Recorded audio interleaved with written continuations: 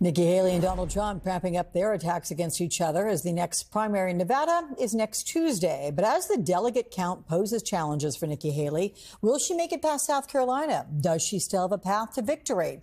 Joining me now is political columnist and host of the podcast With Friends Like These, Ana Marie Cox, and then staff writer at The Atlantic and MSNBC political contributor, Mark Leibovich. So I welcome you both. Ana, I know that you have said in the past that Haley is a stronger candidate than people give her credit for, and a Biden-Haley matchup would make you more nervous than a Biden-Trump matchup. However, as you can see it, the odds seem stacked against her.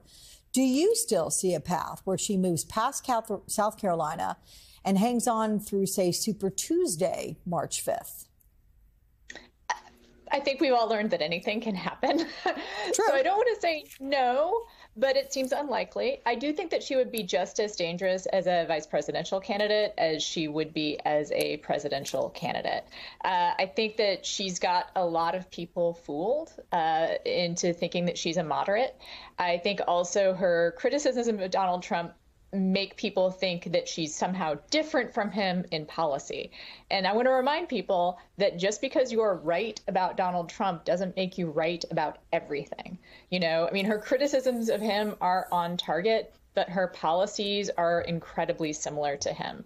So she presents as someone who is a return to politics as normal, right? She talks like a politician that we recognize from the pre-Trump era. She is not a politician that we should have from the pre-Trump era. I mean, I wasn't a huge fan of the Republican Party prior to Trump, but she is not a return to anything. She is definitely someone who represents the post-MAGA Republican Party. Do you want to place bets real quickly on the prospect of her becoming the Veep nominee? Being put on that I think that they're not zero. Again, it's so hard. I was burned so badly. I think a lot of us were in trying to make predictions in 2016. I think she would take it if it's offered to her, and I think he will offer to her. We can't believe a word either of them say moving forward about what's going to happen. I mean, Trump will take anyone back into the fold if they suck up to him hard enough. And I think also Haley is a crass enough politician that she's not going to say no to a VP slot. I mean, she was critical of him before, and she became his ambassador to the United Nations. I mean, no one's taking anything off the table between the two of them. Okay. You wrote, Mark, about how Haley ramped up her attacks on Trump in the recent days, saying that it's a start, but is it too little too late, or do you see a chance for her? Mark, can you hear me? I think narrow chance. I mean, I think it's certainly a long shot.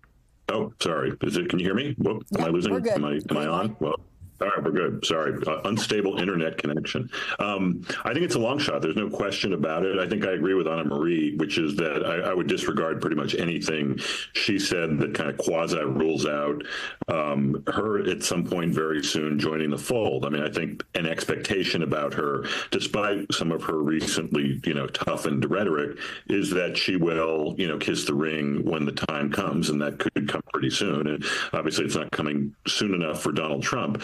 But look, I mean, she has, I think, since New Hampshire, which was, now 5 days ago, definitely sharpened her attacks. I mean, she has gone to levels that I didn't expect her to. I sort of expected that she would kind of do a second place, maybe he'll pick me to be vice president sort of strategy, make the party happy, unify them, make Donald Trump happy.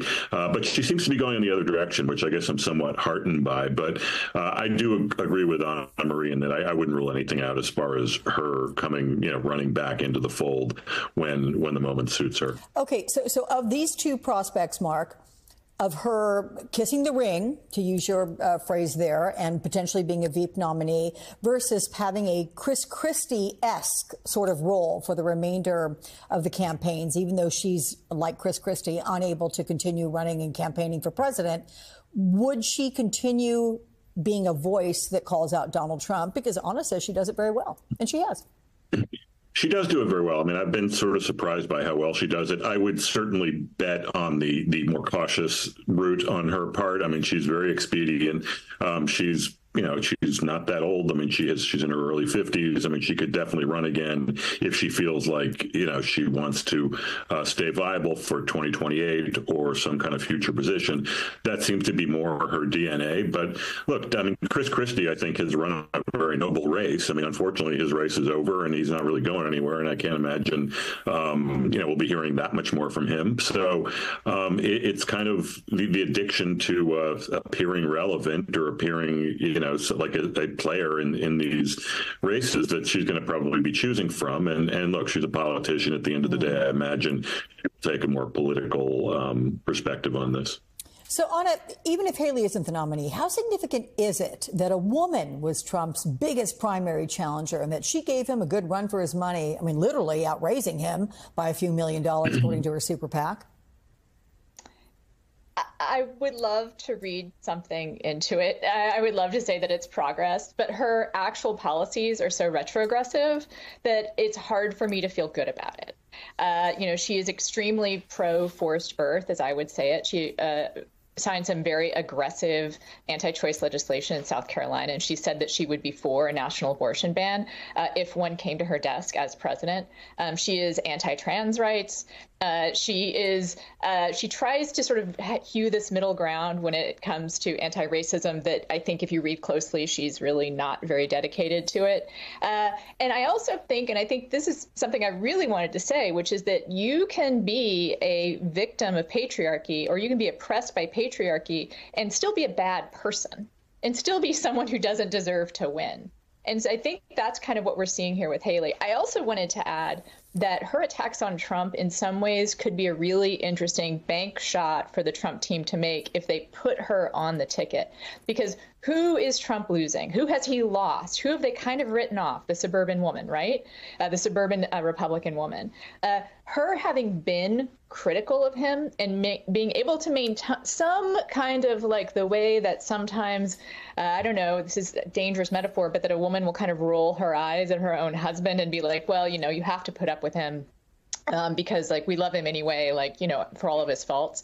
She could kind of balance Trump out in that regard and make it seem like he's learning something or that he's learned something by putting her on the ticket. And I think that's really dangerous as well. She has just, I want to say again, she is so good at pretending to be a normal politician that's why I find her such a threat. I think someone else on the ticket, someone like Vivek Ramaswamy, who Ted Cruz with even less charisma, I don't know, like, I don't think that that's going to do it for the Trump ticket. I do think that he is probably going to look for a woman, and I think it's a play. It's pure and simple a play. So I'm going to ask this question of you, Mark, because I'm going to presume, listening to Anna, that she would have a no answer to this. But will Haley's campaign have any lasting effect on the party overall in terms of offering a different type of non-MAGA female Republican versus, say, Marjorie Taylor Greene or Lauren Boebert? Potentially. It sort of depends how long she sticks around. I'm not of the belief that she's going to stick around that long because, especially once, places like Nevada roll in and she doesn't seem to be making any effort there. I mean, it's going to be kind of the momentum, I imagine, will mount against her. But having said that, maybe, although, look, I mean, Trump is such a sort of one-dimensional sui generis character here. I mean, it's not like someone hanging around for the first few rounds of primaries is going to change the identity of this party right now in any meaningful way. I mean, this is a Trump party. It's all about gratifying Trump in some ways. If she's willing to do that, I guess she might get a look as his VP. I think that's very unlikely because I don't think Trump is really going to be, open-minded and mature enough about sort of looking at someone who defied him. But look, I wouldn't rule it out. But ultimately, I don't think she's a big difference maker as far as changing or recasting the identity of the party at this stage. I mean, this is someone who has run a pretty, savvy campaign, a pretty cautious campaign, has outlasted a whole other, bunch of people in a very mediocre field. And I mean, I guess that could be good enough to keep her around for the next few years. But I don't see it as any big, defining factor in who the party is or what the party is at this point. I want to ask you, lastly, Anna, about the E. Jean Carroll verdict, because I know that you are a survivor of sexual assault. You have written E. Jean Carroll's victory over Trump is every survivor's victory. Tell us a bit more about your reaction to this ruling and the impact it could have on voters. You know, first of all, I want to say that this is something I think a lot of people did a good job of remembering when Trump first ran, which is that he is a walking, talking trigger for a lot of people who are survivors, right? And so I just want to put that up front for people that if you are a survivor, RAINN, the Rape, Abuse, Incest National Network.org, RAINN.org, is a great place to go for tools in your recovery. And then I want to say I represent half of American women, and I think it's a third of men in being a survivor of some form of sexual violence. And I think what really hit me about the E. Jean Carroll verdict is that I remember when she first wrote about this, and she refused to call it rape. And she also talked a lot about how it wasn't that bad, right? And she said other people have it worse. And I think that is something that a lot of people who are survivors tell themselves. It wasn't that bad and other people had it worse. And I think that keeps us from, it's not just I want the sort of hackneyed idea of claiming your own story.